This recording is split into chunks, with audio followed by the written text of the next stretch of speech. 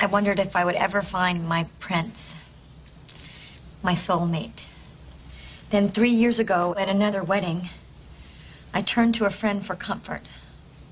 And instead, I found everything that I'd ever been looking for my whole life. And now, here we are, with our future before us. And I only want to spend it with you.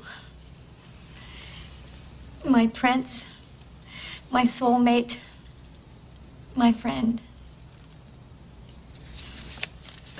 Monica, I thought this was going to be the most difficult thing I ever had to do.